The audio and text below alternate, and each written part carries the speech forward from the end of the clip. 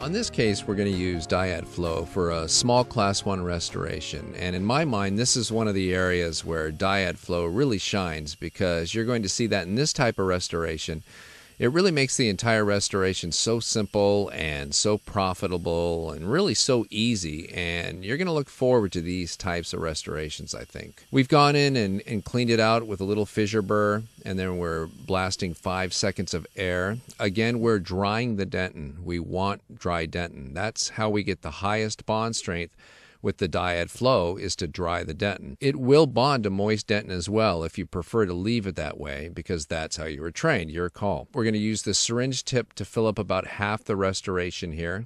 I might have done a little more there, but we're going to use the enclosed paintbrush to thin this material. And you can see not only are we thinning it along the cavity preparation floor, but we're smearing it up the walls as well, agitating it into the tooth structure for about 15 to 20 seconds.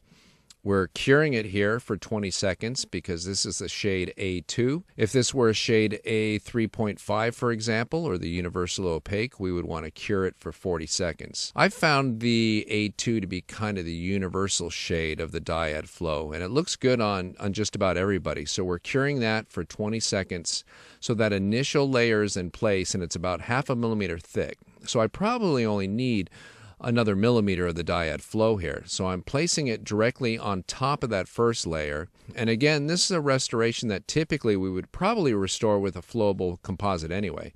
So the fact that it happens to be a self-adhering flowable composite makes it even easier.